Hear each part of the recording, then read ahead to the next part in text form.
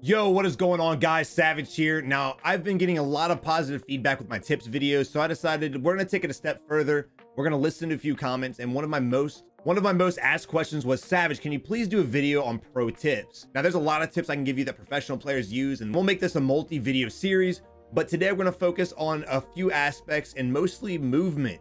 And I'm going to go ahead and give you some spoilers so you guys can decide right now if you want to stay and watch or not. But we're going to be discussing drop shotting, slide canceling, and bunny hopping. These three things are essential if you want to be a fantastic Warzone player. But guys, before we get into it, go ahead and hit the subscribe button. I promise you will not be disappointed. This video is about to be a banger. Also, hit the like button. Let's get this video to 200 likes. And guys, if you enjoy this video, let me know in the comment section below. And if you have any other questions, please also put it in the comment section below. All right, guys, first thing we're talking about is slide canceling. Slide canceling is probably my favorite pro tip to give anybody. And a lot of people know how to do it. A lot of people see it being done. They know it's a strategy. They do it sometimes, but they don't do it often or correctly. They don't understand why and how it's a tactical advantage. So we're gonna go over how to slide cancel, when to slide cancel, and when not to slide cancel. So first off, let's talk about what's slide canceling. Slide canceling is a technique that not only boosts your movement speed, but it gives you infinite sprint. Now, in order to get the infinite sprint option, what you want to do is rock double time. This is a must, no question about it. This is your normal sprint speed right here. And then of course, when you activate your super sprint, so to speak, your guy puts the gun in the air like he don't care. And then once it runs out, he puts it down. Now you can hit the sprint button again, but he will not activate it until you stop moving, reactivate the walk, and go with the sprint. But when you're playing Warzone, you can't just stop, wait for it to reset, and then do it again. That's going to get you shot. So what you do is you slide cancel. What slide cancel is it's slide, and sprint. Or if you're mouse and keyboard, it's CC and shift.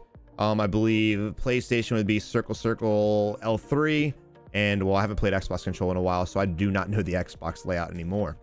You want to keep doing this. So whenever I'm navigating in the map, I'm always slide canceling. This does a lot of things for me. One, it keeps me engaged in the game. It keeps my fingers moving. It keeps my attention up, keeps my awareness up, and I'm ready at all times. There's a lot of things going on, so you want to stay engaged in Warzone because at any moment things can pop off. So if you watch my Twitch streams at all, you always notice that I'm always slide canceling around the map.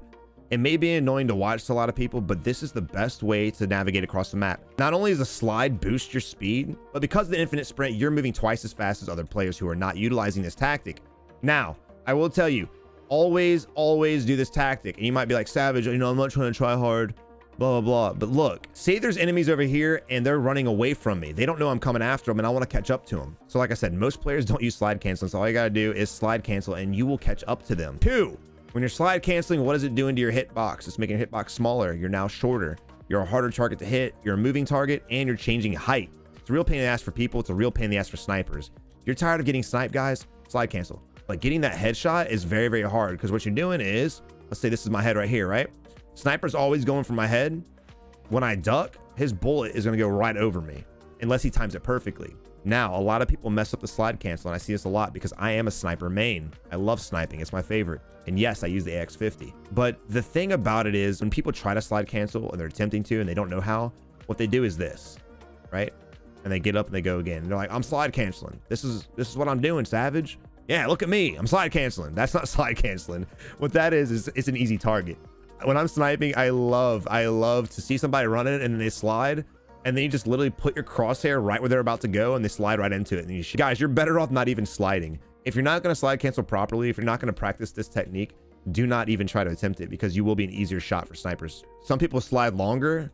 You don't have to go as fast as I am. Sometimes I'll go super fast where you don't even realize what I'm doing and you see my gun going away. Sometimes I'll actually go into like a half slide and then I'll activate it. It's really just personal preference and it really depends on what I'm doing. Which leads me to my next reason why you should slide cancel. Let's say there's a guy sitting right here, right? Whether you know he's there or not, you should always be checking your corners as you enter buildings, round corners, whatever the case may be. You always need to be scanning as you check corners. So what normal people would do is this, they'll walk up and they'll look around and the next thing they know, they're dead. There's a guy sitting right here and they get shot in the head. More skilled players, they'll go right here and they'll jump and they'll shoot, right? Which is not a bad technique. And we'll get into bunny hopping in a second. What a lot of players will do too is this, they'll scan slowly and then they'll get shot. The problem with scanning is the fact that your ADS speed is slowed. At least it should be. You should not have the same ADS speed as you do sensitivity. So the option, the better option, the best option would be slide into it, right? And you can do multiple things. You can pre-fire it as you're sliding. It's just the best way to do it. Now, I will also say that whenever you're sliding, you're gonna slide into a stop, right?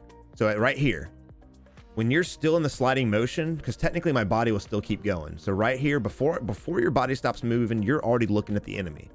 But what the enemy sees is you looking this way. What this does is it gives him a sense of security. For that split second, for that moment, he sees you and your threat level to him is not that high because you're looking at the van on his screen. However, because of the way the game was designed, you're actually looking at him. It's actually a little bit of a server desync. So basically, like, what you see on your screen isn't what they see on their screen. And I know a lot of you guys have run into that in Warzone and Call of Duty matches in general. That's exactly what's happening. You're moving so fast that he's not registering what's going on. Now, a lot of players will do this too. They'll slide cancel into the corner. That's not what you want to do, because then you slide, he hears you slide, and you stop right there with his crosshair aimed at your face. You want to slide cancel past the boxes. You want to slide cancel past the corner. Don't slide cancel into the corner. You'll die. Slide cancel past the corner. That's the best way. Now, I will say slide canceling and turning on corners is easier with a higher sensitivity. Now, after that, we're going to go ahead and throw in a very basic tip that a lot of you guys know, but you don't utilize, and we'll get into more advanced tips after this. But we're going to be talking about drop shotting. Now, Savage, drop shotting, oh, this video sucks, I'm backing out. No, don't, because I can't tell you how many times I haven't been killed by drop shotters. I've got over 1,000 games played in Warzone, and I've probably been killed by a drop shotter a dozen times, maybe. You want to drop shot when it's a 1v1 situation. You definitely don't want to drop shot whenever there's, you know, 4 people staring at you. If it's a 1v1, 1v2, you can pull it off. So basically what happens is, if you get in a gunfight, if you're in a gunfight, what are you aiming for? Torso or their head? You should be aiming for their head, but you know, newer players will aim for the bigger body mass, which is thinner mass, right? So most people on average will aim for the chest. So if you aim for the chest and they drop shot you, what happens? They fall to the ground, and it takes a second for you to delay. So you're shooting. They drop. Now you can't really see where they're at because your crosshair's in the way. You aim down, you've already missed 10 bullets. You might have to reload soon, but regardless, as they're dropping, they're putting damage on you and you're delayed. You're not putting damage on them because now you're having to transition to the ground. Now, in order to avoid getting killed by a drop shotter and get the one up on the enemy as well, is drop shotting yourself. Whether they drop shot or not, I always recommend drop shotting. Now, a lot of players that I do see drop shot, they'll drop, then they'll ADS, and then they'll shoot. Once you drop, they're already transitioning.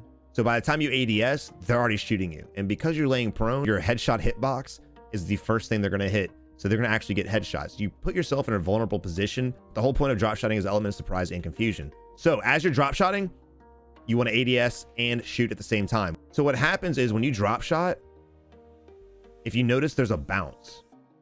You see that? You see that bounce right there? It actually bumps your crosshair up to their head. Now, I'm going to explain how to do this. A lot of you guys are like, Savage, duh, we know how to do it. But there's a lot of players that don't. There's a lot of new Call of Duty players, younger Call of Duty players who have never dealt with this before. All right, guys, next we're going to be talking about double jumping. Now, I see a lot of people attempt to do double jump, but they fail miserably. One of the bad things that I see people do, believe it or not, is they'll be ADSing. Actually, let's do this. They know I'm right here, right? What they'll do is they'll sit here, they'll ADS, and then they'll do this. And they're like, ah, bunny hopped you, bitch. Ah, but it didn't. What bunny hopping really is,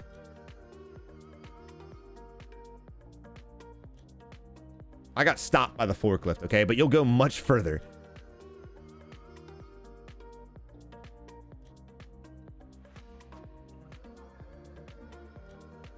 Now, with bunny hopping, it takes a lot of practice. I sat in this lobby for a while, trying to get the timing down, trying to time it to tell you guys exactly when to hit it, but it's going to take practice. As you see right here, I went from there to here. Now let's determine if I don't do a double jump correctly. So this would be a normal attempt, and look at the difference. Look at the absolute difference. Now, let me ask you as a player, guys, what would be an easier target to shoot? A guy who jumps past the wall for about 3 extra feet, or a guy who jumps past the wall about 12 extra feet? Let's look at it from his perspective. So if I'm sitting here and I'm pre-aiming the corner and I see a guy bunny hop to right here, which is the one that messed up, it's a lot easier to transition from here to here than to track a target all the way to here, right? So from an enemy's perspective, it's a lot harder to track a target that's moving super fast and going a further distance than you're actually expecting.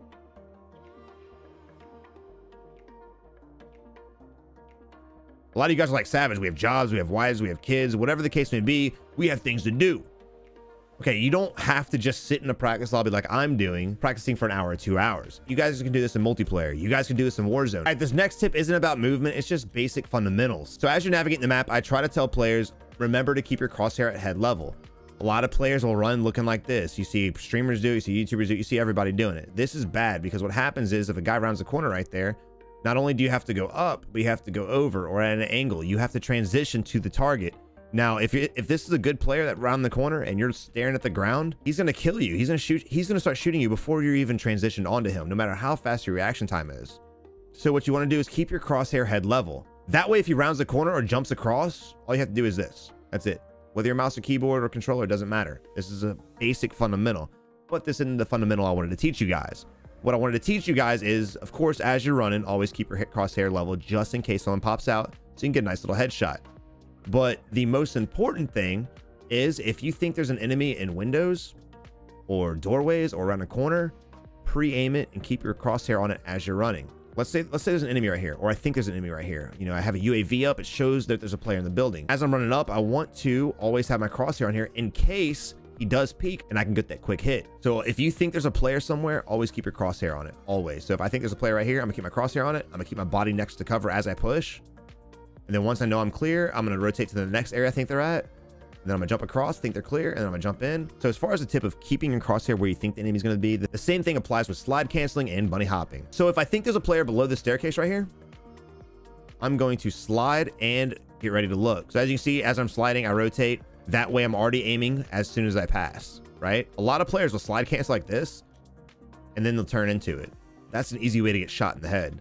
You want to slide, turn, and just keep sliding. That's what you want. You want to be sliding into the peak, not peeking after the slide. Does that make sense? So again, if I think he's down here, as I'm sliding, I'm going to turn my crosshairs already about this point before I cross. That way, if I cross, I'm already lined up, ready to blow this dude into oblivion. Same thing applies with bunny hopping. As I'm bunny hopping and rounding a corner, I want to go ahead and have my crosshair pre-aimed before I peek. So that means if I'm bunny hopping and there's a target right here, I want to be aimed at that area by the time I'm here.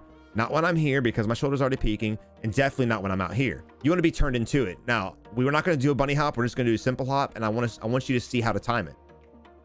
Right? This is where I want to aim. If he's back there, I don't want my shoulder peeking. I don't want him to see me. I don't even want him to know I'm coming. He might be able to hear me, but this is where I'm going to start my bunny hop. See? And of course, as you're B hopping, you want to transition your target. You want to move the crosshair as your body's moving as well. These are basic fundamentals. People look at streamers, people look at these pro gamers, and they're like, wow, they have great reaction time. And yes, they do. These guys have some of the best reaction time you'll ever see. However, I think for the most part, your average gamer has a pretty good reaction time. And that just comes from the hours and hours we game. So if a target pops out, you can transition on them real quick. I'm sure everyone's watching this video at some point or another. If you've played this game for more than 12 hours, you've been able to 180 on somebody after they shot you, right? So if we all have decent reaction time, what is the quality that most players are missing? Fundamentals. Guys, practice makes perfect. And guys, this was a pretty long video just for 4 tips. I do have a lot more pro tips to give. So go ahead and hit the subscribe button. I'll be putting out another pro tips video next week. You guys want to catch that. It's not going to be so much movement based, just other aspects of the game. And we'll dive into that next week.